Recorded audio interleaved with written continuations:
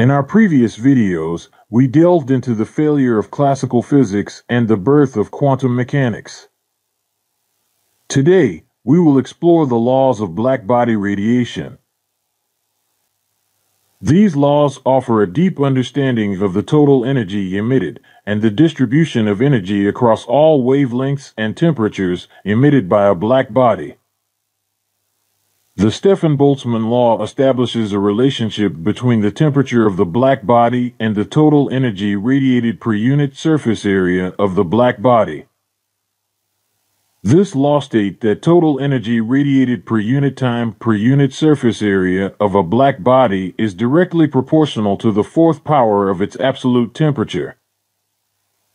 Wiens displacement law, on the other hand, establishes a relationship between the temperature of a black body and the peak wavelength.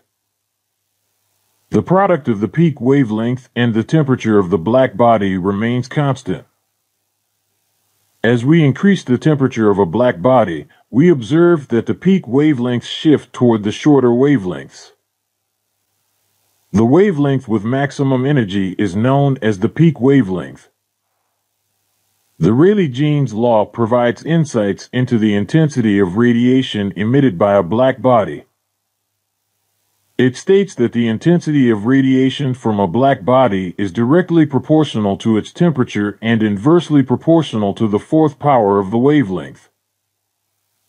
However, the predictions of classical physics, particularly the Rayleigh-Jeans Law, clashed with experimental observations.